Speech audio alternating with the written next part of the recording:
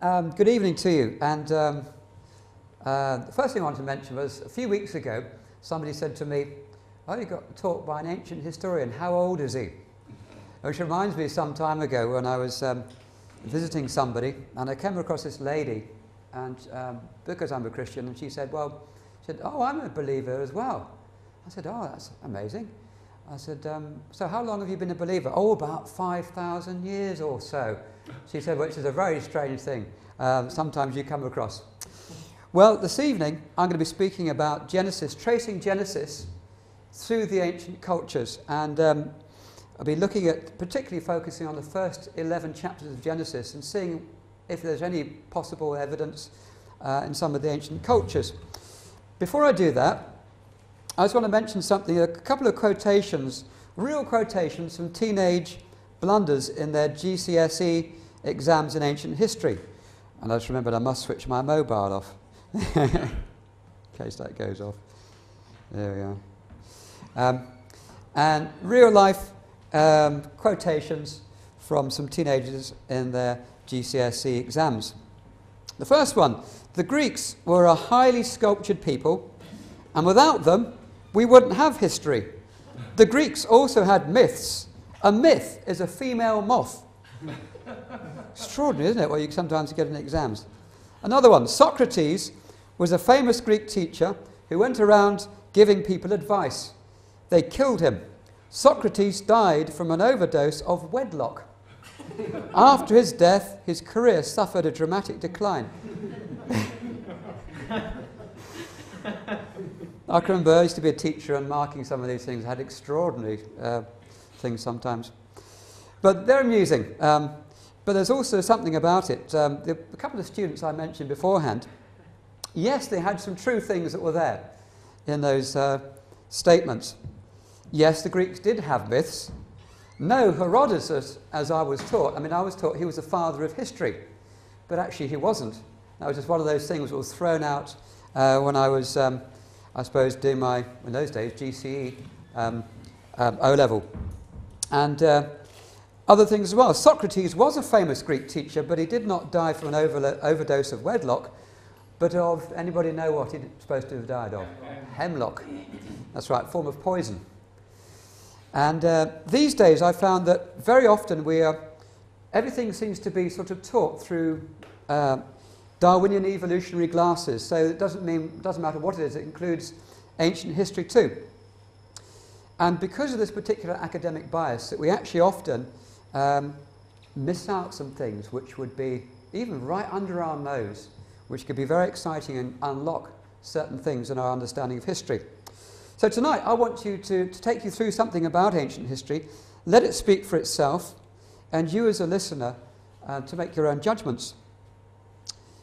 With the advent of Darwin's Origin of Species, 1859, as I said, a lot of the things were viewed through evolutionary understanding, which included the Bible, and it was a growth of liberal scholars, particularly the 19th century going to the 20th century, and became very sceptical of the Bible. I want to just say in the outline, as we are going through tonight, we're going to be looking at the antiquity, how far we can trace Genesis back, looking at creation, the views of creation, the first ancestors, the fall, that is when the first human beings, according to the Bible, there's something went wrong a long way back, and they lost their contact with their Creator.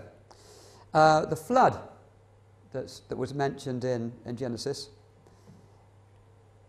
The table of nations, how after the flood the people spread through the ancient world. And the Tower of Babel, when there was a confusion of languages. And if I get time at the end, something which you'll find out what on earth that, the desire of the nations. I want to have a look, first of all, looking at the first part, Antiquity of Genesis. And here's this chap I was mentioning earlier about evolutionary understanding and influence on biblical thinking. And he was a man, Julius Wellhausen, who was one of the German higher critics. And one of the things he came up, there was a bunch of them, but he was particularly well known for the theory which was called either documentary hypothesis or literary theory, or some people refer to it as the JEPD, which I'll explain in a moment. Now, traditionally, both Jews and Christians had accepted that Moses had written the first 5 books of the Bible, around about 1450 to 1400 BC. Well, Wellhausen came along, and he began to look at it in a different way through his understanding of words and literature and so forth, applying that to the first 5 books of Moses, as they've been traditionally called. So they had this JEDP, which is, J basically was short for the name Jah, or Yahweh, which is one of the names of God in the Old Testament. And he reckoned that there were various writers that had written those books of the Old Testament. And the first one, he reckoned, had been written by some person about 850 BC. The second one, E for El, or Elohim, a word for God. Again, he thought it was another writer who had written in about 700 BC, because he thought you couldn't have these 2 names being the same God. There must be different writers. And then D was short for Deuteronomy, the last book of the books of Moses, which he reckoned a scribe had written around about 621 BC. And the last one, priest, who had gone over the whole lot, and it had been written about 500, putting things together, and then maybe refined and purified later on, even by somebody else later back as 200 BC. The only trouble is, when we actually look at it, the first thing is that there was an understanding, because evolution sort of affected the whole way that people thought, including understanding of religion. They thought that the concept of God had evolved, that in other words there'd been a form of simple animism right through to magic, right through to many gods, finally to monotheism, or one creator God, because that fitted in the theory of evolution. However, and I'm going to go on look at this a bit later, I'm actually going to show you the exact opposite is what we find in the archaeological and anthropological record. But another thing that they thought was that Moses, there's no way back in sort of 1450 or so BC would ever have had a concept of a sort of complex legal system, which is mentioned in his writings. Therefore, it couldn't have been written so early. But archaeologists after Wellhausen had actually dug up the Code of Hammurabi about 1700 BC, which actually contains quite amazing legal understanding. But he wasn't the only one. There was also the laws of Lipit Ishtar, the king of Isin from Babylonia, and which was founded in 1945. And that was dated about 1875 BC. There was also the laws of Eshuna, about 1900 BC, founded in 1947. The result of that was some of the evolutionists who had followed Wellhausen's understanding actually changed their minds. And they started saying, well, actually Moses had copied it from an earlier source. So it went round the other way around, so it was actually far more ancient than Moses. They had to accept that. So they changed their mind to fit what they wanted. And then we look at the Ebla tablets. There's a whole thousands of these were discovered and dated around about 2300 BC, which is amazing. What was exciting about it was in the very same tablet, written by the same scribe, you would find the 2 names, El and Yah, the different god names of the God mentioned in Genesis and the Bible.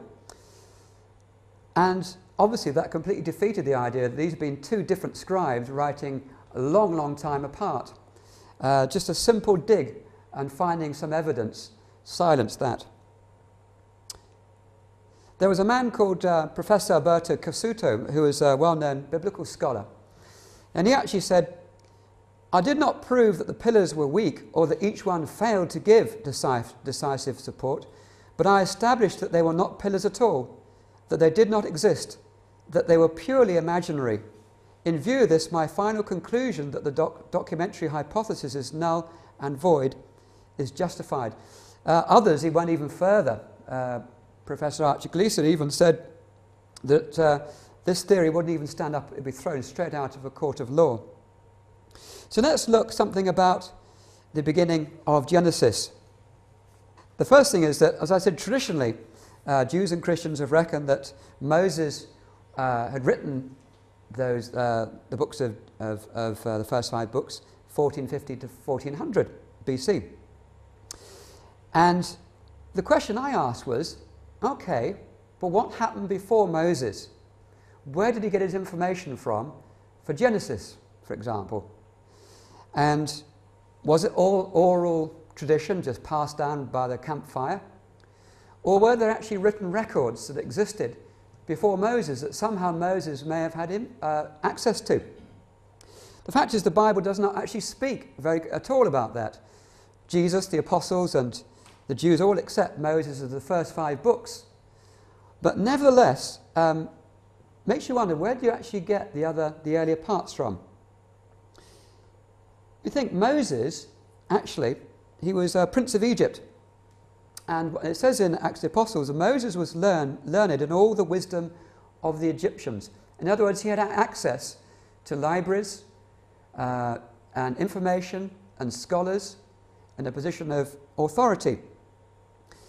He would have been trained in reading and writing Egyptian hieroglyphic and demotic script, and also probably translating from Babylonian and Sumerian and possibly Akkadian, which are some of the ancient languages.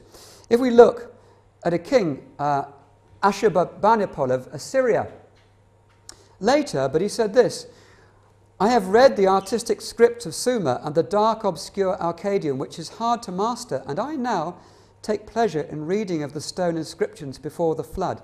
That came from a huge library from Nineveh that was discovered by archaeologists. So the fact was that people actually were far more educated and literate than we actually gave them credit to. Certainly the people who were very critical of the Bible in the early days didn't realize just how much stuff there was. You think Joseph was also prime minister to Pharaoh. Again, he would have had access to all sorts of information about history and so on. And then we get to Abraham. Now, Abraham, again, we tend to think about, a lot of people think Abraham is this guy in a tent with all these people, with the sheep trying to kick him out the tent or something.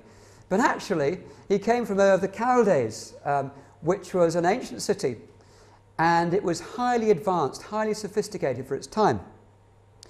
And if, for example, we look at some of the exquisite Sumerian jewelry from the Chaldees, absolutely beautiful, some of the things they had in those days, artistic work. But it wasn't just that. We look at some of the schooling in those days, and this is a mathematical clay tablet. And you can see on the top of that you've got all these lines and triangles and calculating distances of shorter side and longer side, hypotenuse and all that kind of thing. Don't ask me, I'm not very good at maths, but they presumably were pretty good at it, going back sort of 5,000 years or something like that. And they were being taught, these are things that were dug up. This is the education of the children in those days.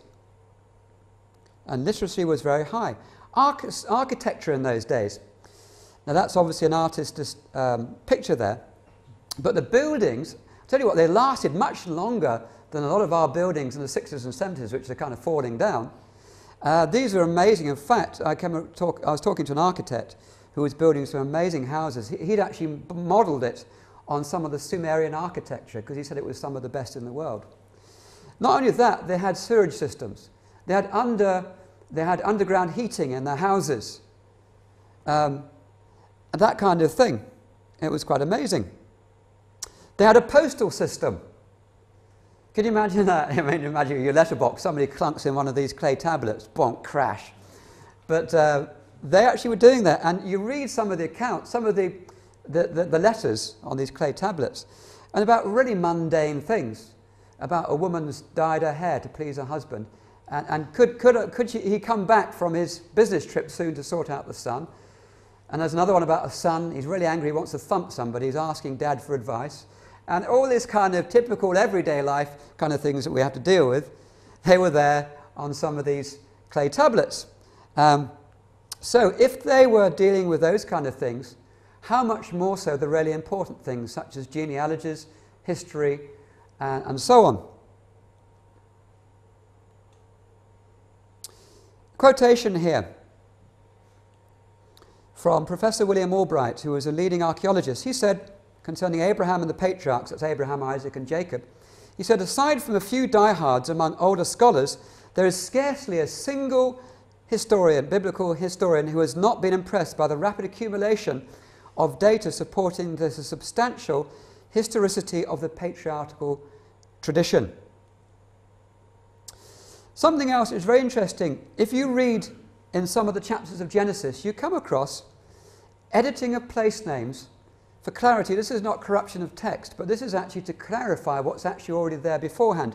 For example, you come across the name of a place called Bela, which the person afterwards, to clarify it for those who will read it, because they didn't understand the names of these places, he says, which is Zoar. See, for example, imagine here in Edinburgh, we call this place Edinburgh. At one time it was called Dunedin, or my parents live near a place called Chester, which once was called Diva.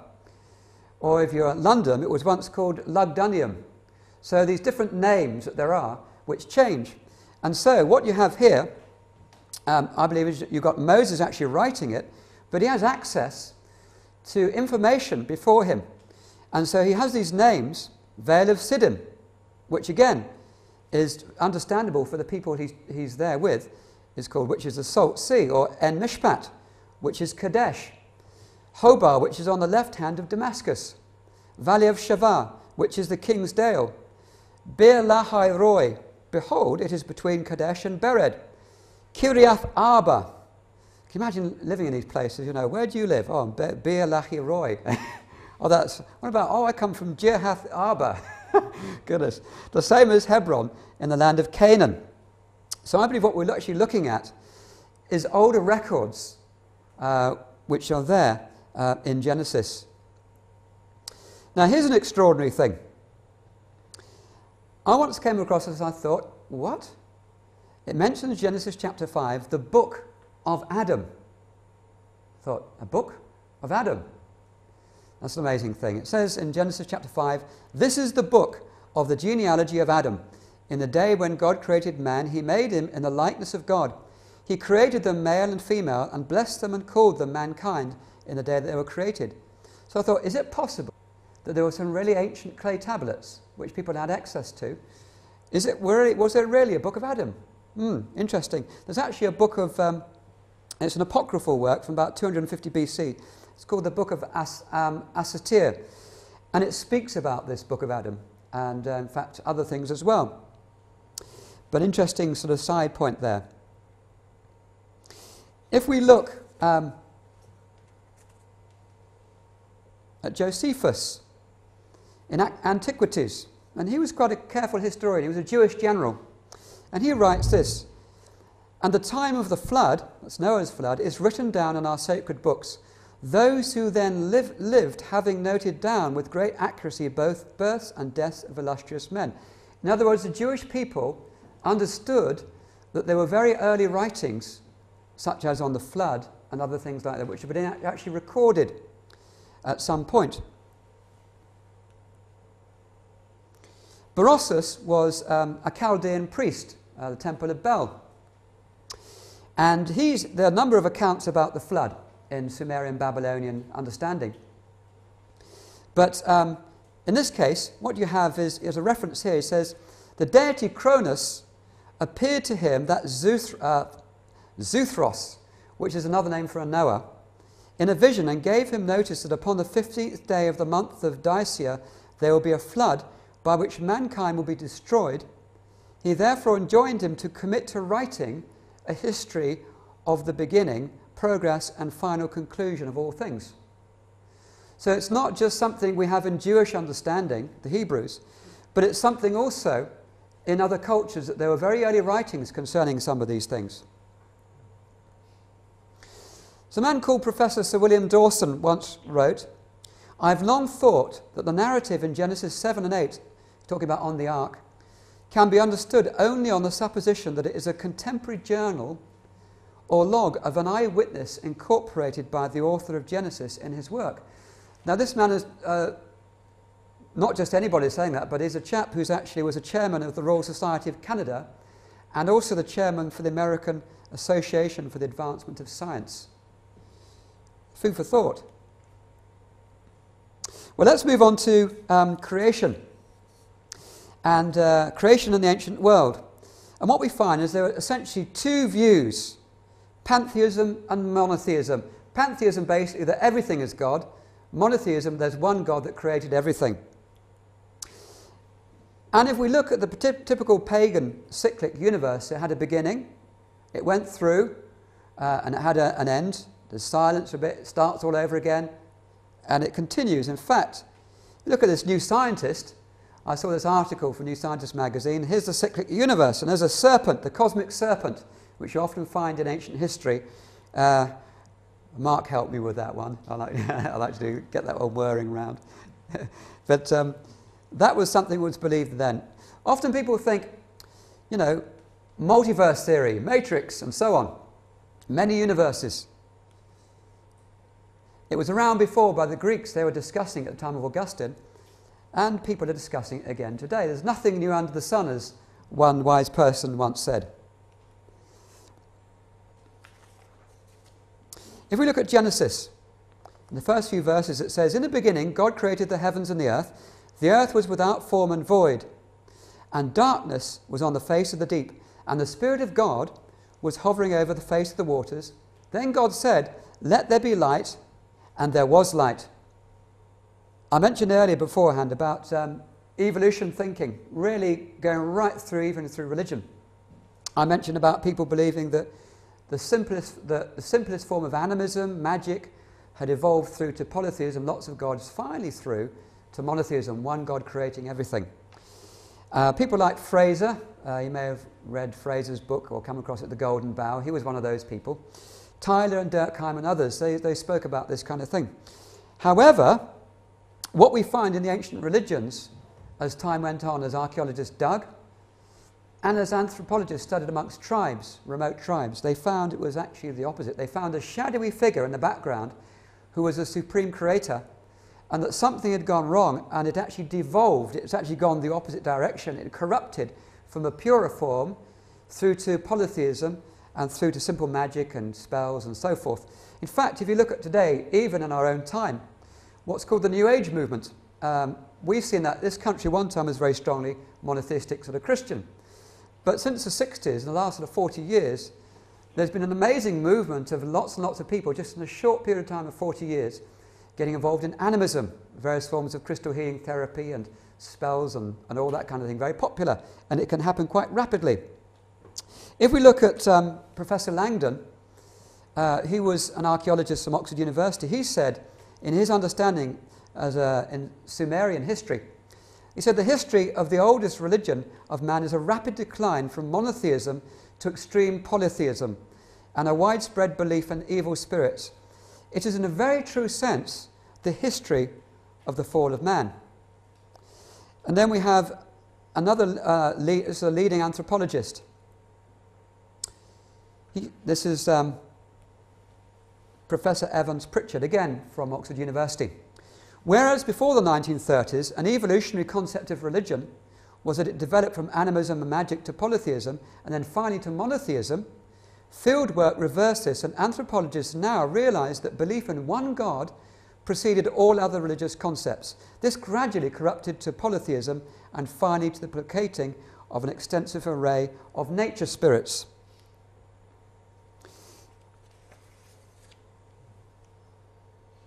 Let's look at some of the things in the early ancient historical record.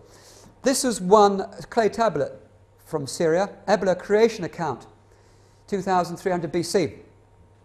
And it speaks about the god Lurgal, the Great One, the Creator, who speaks by the power of his word, and the whole universe comes into being. There, a very ancient sort of record. Let's have a look at another one. The Enema Elish, the 7 tablets. Some people have dated them 1894, could have been the earliest originals. Some have said 1595. Some of the ones we've got are later. But what you have, the first people, they found there were 7 tablets, and immediately they thought, 7, like 7 in Genesis, but it's not actually necessarily corresponding to that at all. And in fact, you read it, it's full of things like decapitation and sort of gods fighting each other, and it gets pretty barbaric and pretty nasty at times. But nevertheless, you do find some things in there with a parallel with Genesis, such as light being created before the sun and the stars, and the order of creation being the same in the bits that we do have, the mention of the deep and chaos, and a time of rest on the seventh day after man is created. Unfortunately, there are a number of lines missing, and that's a real shame, because we'd be able to look at things like the order of how things came into being, living creatures and so on. But nevertheless, what you are seeing, I believe, are traces of an earlier, purer form, which is a sort of a proto-Genesis or proto-Hebrew understanding. Let's look at another one. An Egyptian creation account from Heliopolis, about 1800 BC. It says this: I am the creator of all things that exist, that came forth from my mouth. Heaven and earth did not exist, nor had been created the herbs of the ground, nor the creeping things. I raised them out of the primeval abyss, from a state of non-being. In other words, there was some creator that brought the whole lot into existence. We find the same thing in Hindu, Indian cultures. There's about 120 creation myths. Most of them have an eternal universe, and there are many gods. But occasionally you get glimpses of a kind of a Genesis in there. And here we have one from the Upanishads. He, that's God, is the never-created creator of all. He knows all. He's the pure consciousness, the creator of time, all-powerful, all-knowing.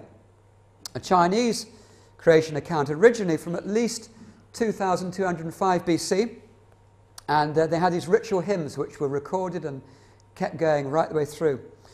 They had an understanding of a creator called Shangdi, which eventually became they turned it into sort of heaven, but originally the concept was a creator, supreme spiritual creator of everything. And there's this particular hymn: of old, in the beginning, there was a great chaos, without form and dark. You, O spiritual sovereign, first divided the grosser parts from the purer. You made heaven, you made earth, you made man. All things with their reproducing power got their being. Well, let's move on now to the first ancestors. Meet the first ancestors. And according to the Bible, you have Adam, who's the first man who's created by the minerals of the ground, by the dust, and God breathes life into him. And then he puts him to a deep sleep and produces his wife out of his side. And you have that in Genesis chapter 3. Well, let's have a look at a few things here. You have a Babylonian kind of Adam and Eve. Again, you have a bunch of gods. You have a goddess involved with things. There are different gods in different places. The creation of man from clay is often, you find in Babylonian, Sumerian and Akkadian understanding, is that there's the blood of a god mixed together with clay to form a human being. But you have a first couple. And with the Sumerian Adam, you have this. There's actually a first man called Adamu. And there's a paradise called Dilmun, a place that was pure and clean and bright, where the lion kills not, the wolf snatches not the lamb. There was no disease, pain, deceit, or guile. And the god Enki, great names, the god Enki, says to the goddess Ninhursag, another great name, that his side hurts him. And she says that she's caused a goddess called Ninti, Lady of the Rib, to be born for him from his rib, from his side. So you have traces of this sort of Genesis account amongst all this, these sort of gods and so on. In the Chinese account, you have a record, the book called the Weizing. And what you have is God is made out of the clay. If you look in ancient Egypt, in the pyramid text, we read that the god Khnum, if I pronounce it properly, formed man out of clay on a potter's wheel. And the goddess Hecate breathed life into him. And so it goes on. And you trace it right through African cultures, right through and so on. There's so many, it would take too long to go through them all. But I want to look now at the so-called fall of man, or the temptation in the Garden of Eden, as Genesis mentions it. Now, this was a clay tablet seal Some people have said as many as long ago as 3000 BC. I think a bit less than that, but that's what it's been put as. Very small, but this has been enlarged. But if you look and you see, you have a man over there. You probably can't see it very well, but he's got horns in his head. And there's a woman over here with some horns. There's a fruit tree. And there's a serpent upright behind her. And there's this fruit here that's the centre of the what's going on. Now, when first people discovered that, they said, they called it the temptation seal because it was obvious to them it was the Garden of Eden story in Sumerian culture. But somebody came along and said, no, I reckon it's just somebody's date business. I think, what a funny thing to have a date business. And then somebody else said, well, it couldn't be Adam and Eve because they've got clothes on. Good point. Because Adam and Eve, up to this point, were naked, according to Genesis. However, if you understand Sumerian Babylonian culture, you have to try and understand a few things. There was a sense of a cosmic serpent right through, and I'll show a few of those things a bit more. Enlightenment, or godhood, was something to be celebrated.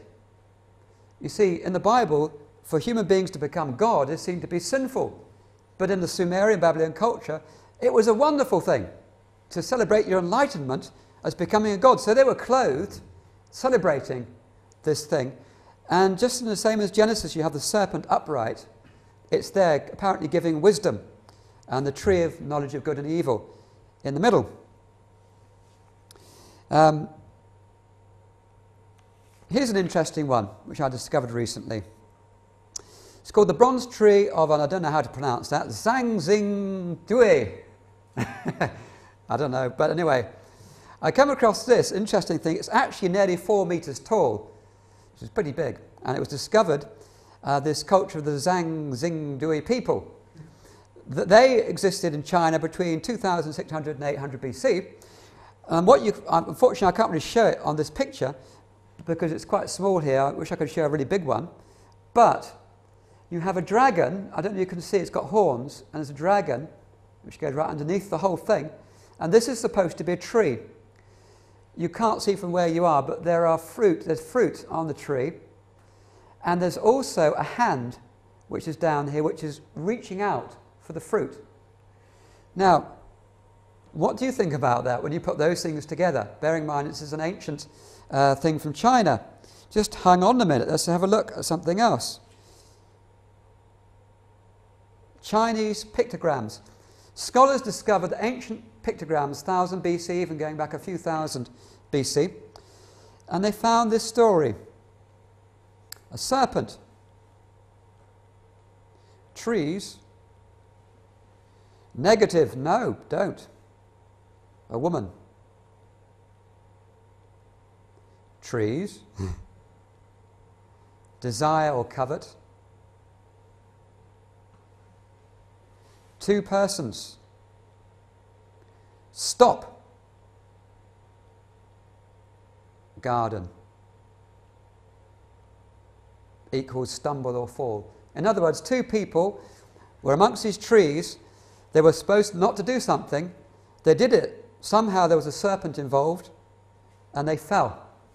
And in fact, what you find in the ancient writing is that, going right back to the Zhou dynasty, we find writings about angels, Chinese angels there, who were guarding the way to heaven. Just like you find in Genesis, that there were the cherubim, who were guarding the way to heaven at this time of rebellion. Let's have a look at Tutankhamun now, and some of the Egyptians.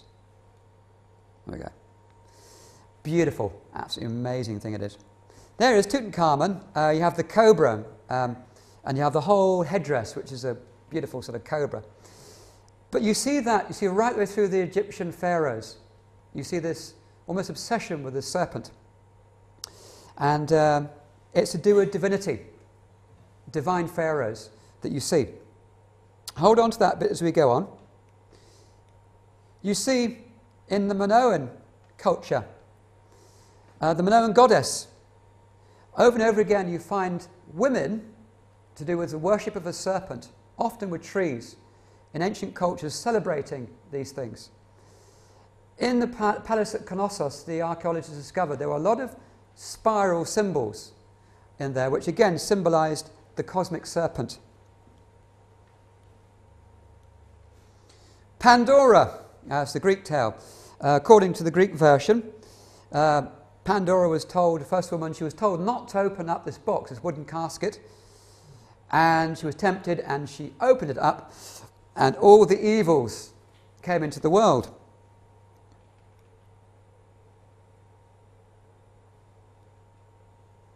The Garden of Hesperides one. And here you have women with a tree. The tree is not a very good tree there, actually, that artwork, because it actually had gold apples, gold fruit on it. And the serpent was guarding this particular tree. You find it, as I mentioned, the Babylonian cosmic serpent appears right the way through a lot of the astrology and the cultures, the culture of Babylonia.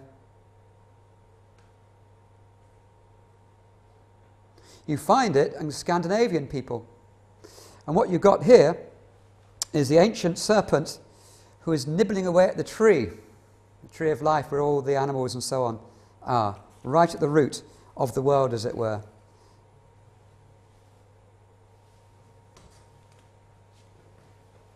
And here in Hinduism, you have the cosmic serpent. And if you look, you can see this, again, whoops, I've gone, I should have gone, there we go. There we go. That's the one. There's a whole bunch of cobra heads here. And here's the god Vishnu lying on this serpent. And here, instead of having a fruit tree, you have the lotus plant, which was seen to be very similar to that of gaining knowledge of the gods. And so you see it right through, shown in different ways in the cultures.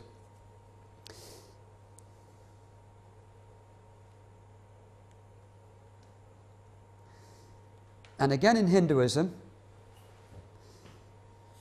form of yoga, and they believe in these 7 energy points going right to the body. They sit and believe it's like in the shape of a pyramid. We'll find that later on. And they believe in a thing called Kundalini, or the serpent force within. By various forms of meditation and mantras and so forth, they're seeking to raise up what they call the serpent force within, a psychic energy, so that they themselves become as God. So if you think about, put that into mind concerning the perspective of Garden of Eden, you find these things traced right through the ancient cultures. Let's move on to the flood.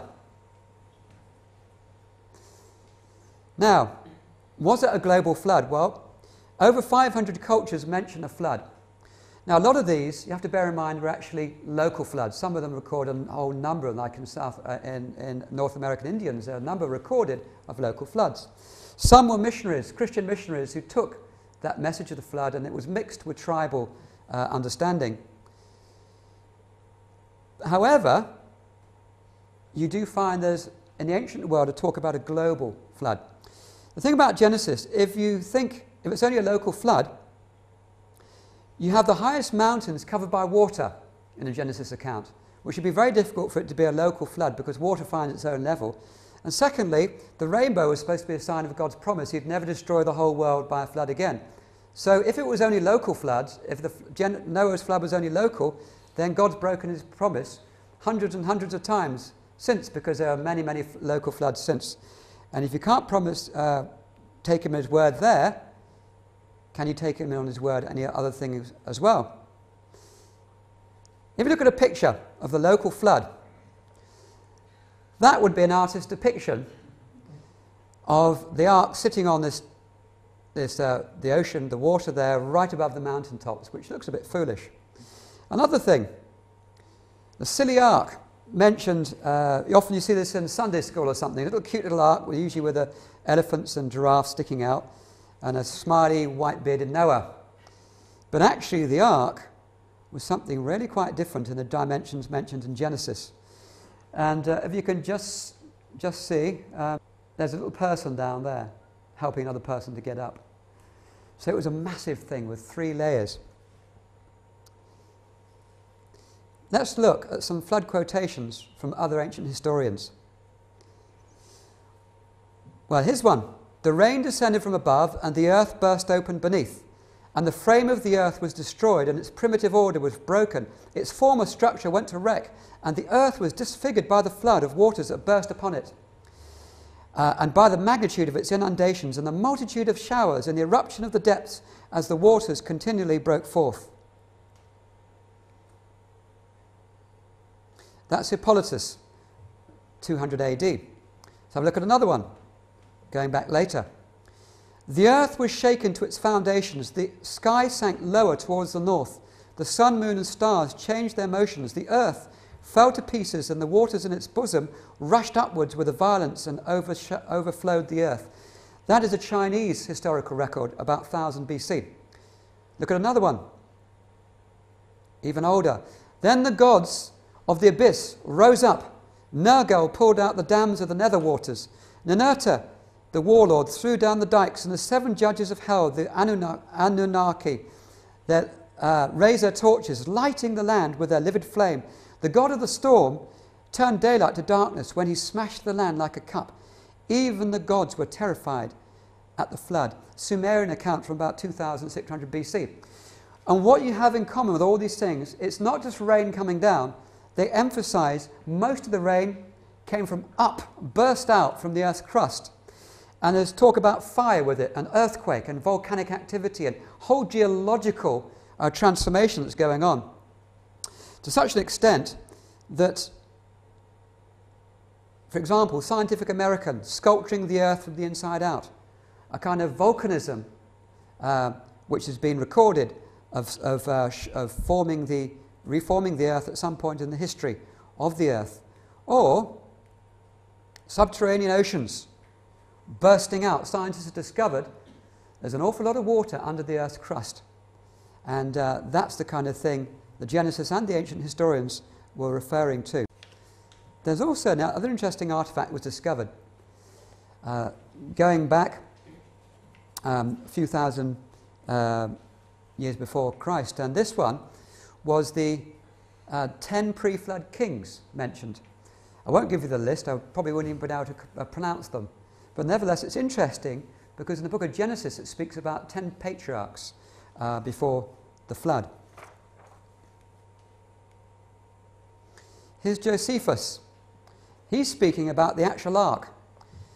After this, that's the flood, the ark rested on the top of a certain mountain in Armenia. However, the Armenians call this place Aboterion, the place of descent. The ark being saved in that place, its remains are shown there by the inhabitants to this day. Now all the writers of the barbarian histories make mention of this flood and of this ark, among them whom is Berosus the Chaldean, for when he is describing the circumstances of the flood, he goes on thus: it is said there is still some part of the ship in Armenia at the mountain of the Chaldeans, and that some people carry off pieces of bitumen which they take away and use chiefly as amulets for the averting of mischiefs, or attacks by evil spirits, I suppose, or something. Hieronymus the Egyptian also, who wrote the Phoenician Antiquities, and Nicias and a great many more make mention of the same. So what he's saying is basically all the ancient historians he'd come across all knew about this great big ark on top of a mountain, but people were hacking off chunks of it and taking it all over the world as a pilgrimage site. Whether or not it exists today, I don't know. Time will tell whether there's anything left, and maybe there are traces of it, who knows. But certainly the ancient world, as far as they were concerned, it did exist as a remnant. Others, of course, the Gilgamesh flood clay tablets, mentioning about the flood, and they have different names for a Noah figure, but speaking of the same thing. The Chinese flood, they had pictograms. Unfortunately, that's not the one I was trying to get, but I had to find a slide, so I put that one. It's a tortoise on the belly of a tortoise. They used to write their inscriptions, their pictograms and everything on it. But they have an understanding of a Chinese flood with 8 people on board, the same as Genesis. The Hindus, they have 8 people, again, on board a great big boat, and animals, like the other ancient historians, animals were collected, put on the boat, and there were just a handful of people. Of course, how they repopulated the world, of course, is interesting because they're all men. But anyway. After the flood. So what happened after the flood? Well, the interesting thing is the descendants of Noah the Bible said they're at a certain place which would have been in an area of Anatolia, which spreads through that part of the world, part of Iran, Armenia, through into Syria, and through into Iraq and so on, and Turkey. And what people have discovered is that the origin of corn comes from that same area, which was then taken and spread through the world. In fact, if you look here, the Fertile Crescent, this area here, and you can see how it was taken and spread through different parts of the world. Agriculture, generally speaking, begins in the same area.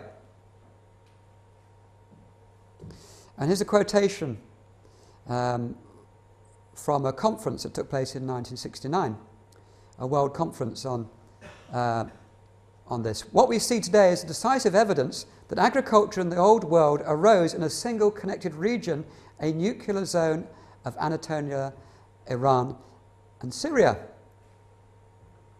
Let's look at the origin of domestic animals.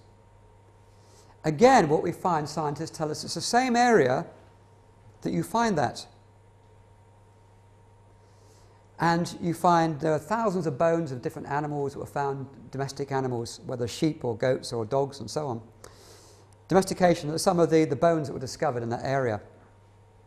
It was the origin of metallurgy, of metalworks, of going right back. In fact, they reckon the oldest metal factory was found by a chap called Dr. Kriyat Mukherjian in Medzamor, 15 miles from Ararat, and it was dated about 2500 BC. You also find the origin of wine, very important for those who like wine, but this was here. The vineyards spread again. The earliest record of wine was found and carbon dated from that same place. Origin of language. Again, language has been sort of traced back to various, a group of languages, but a number of people reckon there was a proto-language from that same area. And here's something from Scientific American. The landscape described by the proto-languages now resolved must be somewhere in the crescent that curves around the southern shores of the Black Sea, south in the Balkan Peninsula, east across the ancient Anatolia, that's today the non-European territories of Turkey, and north to the Caucasus Mountains. From Scientific American 1990. Let's move on to the Table of Nations and the spread of people and how they got dispersed from that area. And what we find is this: Noah's family tree, and you have, there's Noah, Shem, Ham, Japheth.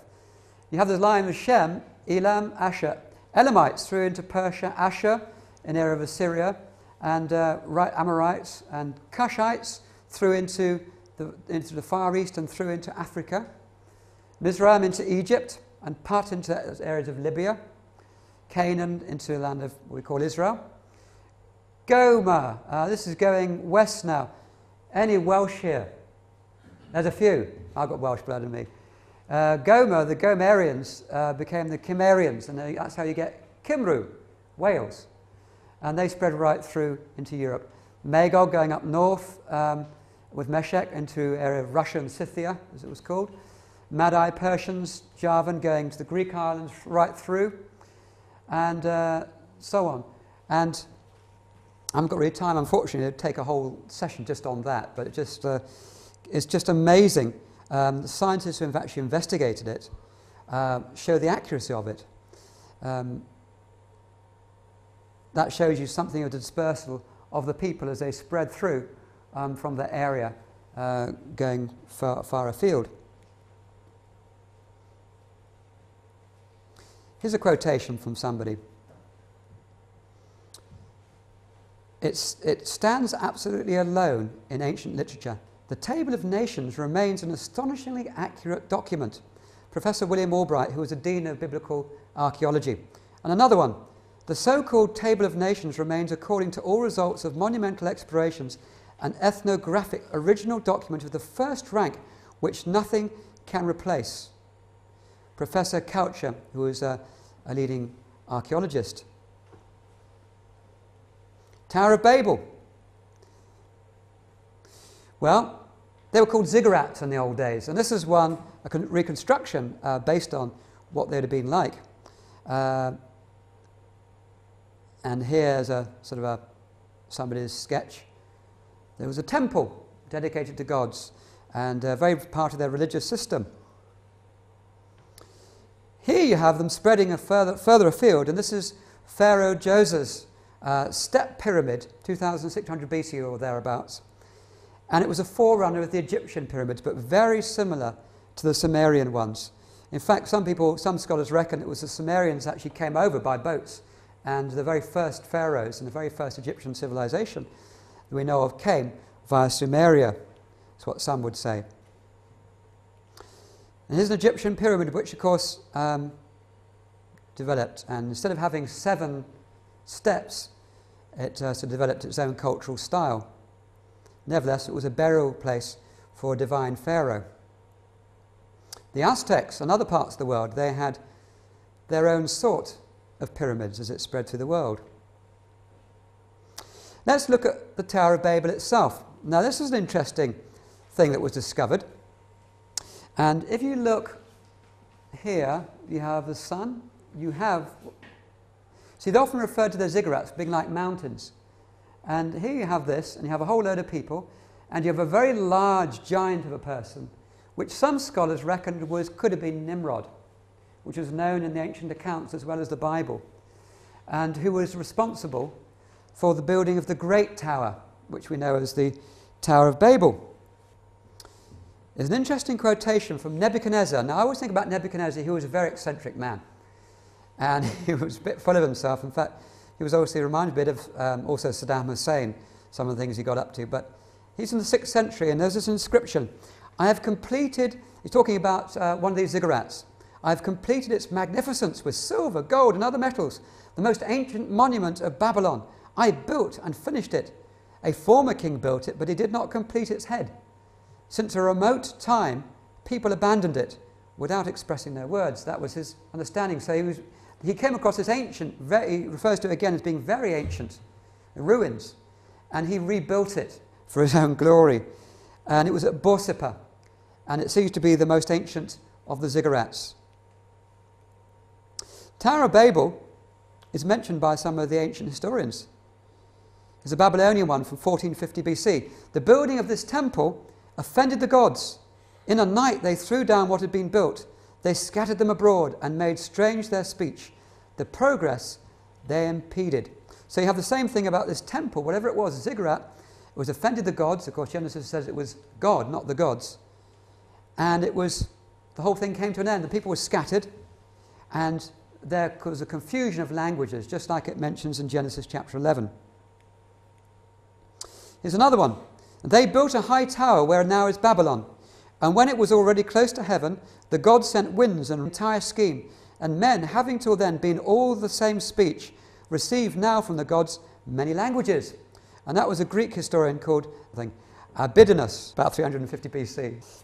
And then we have the origin of language, which has been disputed.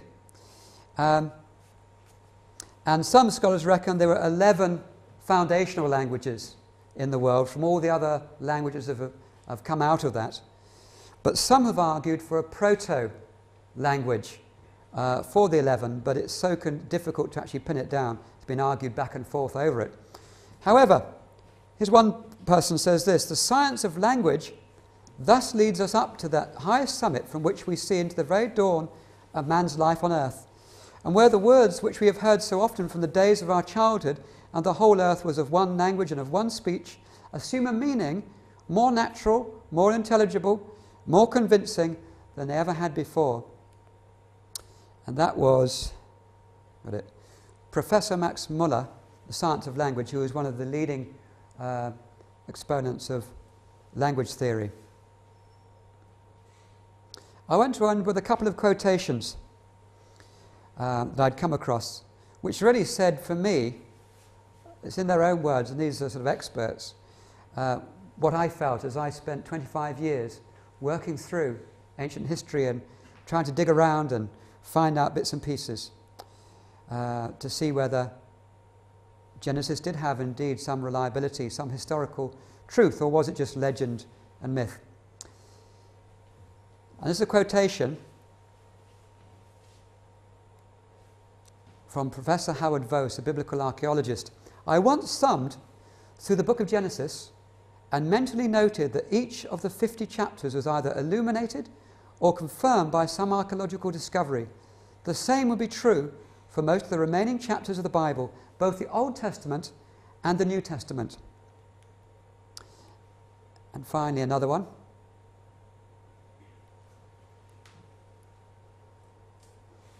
"It has been my long experience that when the Bible is rightly understood and interpreted, it is never contradicted by archaeological and historical evidence when that too has been subjected to strict scrutiny." And that's Professor Donald Wiseman, who's one of the world's leading Assyriologists. And there could be others too. I could have taken from Professor Kenneth Kitchen, leading Egyptologist, and various others. But I just want to leave it with that, and hope you've enjoyed tonight and the talk. I hope you found it interesting. I was struggling a bit with clicking continually, trying to get the thing going. But for my own personal thing, I found, as I said, over the years, looking through the evidence, not that I know it all or found it all, or perhaps we won't necessarily find all different things, but what I have found is substantial evidence confirming the biblical record as it is. And one of the things I did find was amazing. I mentioned the last bit there about the desire of the nations. Right back in Genesis, in chapter 3, there is mention, it talks about the serpent, and you've got the Adam and Eve, and they've sinned, they've gone wrong, they're trying to be gods. And it mentions there that God promises in front of them all, one day a man's going to be born of a woman. He's going to crush the head of this serpent, this devil figure, this evil spirit creature. And this man, whoever it is going to crush that, and the serpent's going to try and bite at his heel. Well, the interesting thing, it was like a first prophecy. And the anticipation that you found in the ancient world of some divine being that would be born, who would break the power of sin that held us captive and deliver us from an evil spirit and bring us back into a relationship with God. And of course, in the Jewish understanding, you read right through, there are hundreds of prophecies going right through, and it gets sharper and sharper, like looking with binoculars, focusing, until eventually it focuses on the person of Jesus Christ. But in the ancient world, I often wondered when I studied, why was it there was a huge surge of pagan people of all cultures turning to Christ? And I think one of the reasons was, when those early Christians went out, with their biblical understanding, a lot of the people recognized the things they were talking about. They recognized the Adam and Eve story. They recognized the flood. They recognized the Tower of Babel. They recognized a number of these things in their common history, but things had been sort of corrupted and confused, and what came through was a clarity. And many of them were anticipating a divine being who would come, who was even symbolically in some of their fertility rites represented by death and resurrection, connected with fertility, but also the longing for this, of overcoming death, of some sort of divine saviour who would actually come into the world. Some of the cultures, even, quite extraordinary, in an ancient Hindu culture, had this system where they used to, this is before Buddhism came, before 600 BC, they actually would pin a goat up onto a tree, drive nails into its hand, they would put a crown of thorns called a balusha on its head, and they would spear it. And then that one would be like a fellowship meal, and it was something to do with sin, appeasing sin, and so on. And then they would take another goat out, which would be a sign of a new life. Now, if you know anything about the Old Testament, that very same thing is to be found in that system. But also, people like the Chinese anticipated something. There was a king. There was a great drought that came on the world, about 2000 something BC. And they had a temple system. They sacrificed to God in the temple, and the king was also the high priest. And they brought out, they said, well, we can't stop this, we can't get the rain. It's drought continually. The king was prepared to offer himself, and he, funny enough, he disguised himself as a sheep, put the sheep's wool on, and was prepared to, as it were, symbolically give his life on the altar. And then the rain came. And what they did was, and thanksgiving to God, they then anticipated one day the Lamb of Righteousness would come, that he would be the one who would bring them back to the relationship with God that their ancestors had lost contact with. And you find over and over again when missionaries have been in the world, they come across tribes where they knew about an ancestor, this great supreme God, and something went wrong, they lost contact with that God and they were worshipping the sun, moon, stars, serpents, whatever. And some of them, even like Korea, knew about the Son of God would come into the world. It's one of the reasons why Korea has been such a remarkable place in the world of very fast, rapid church growth, because the early Christians realized that, and they said Hananim was the name of the Creator, and the promise was that his Son one day would come into the world, and they recognize it as Jesus Christ. Well, thank you very much for tonight, and I hope you've enjoyed that. Thank you.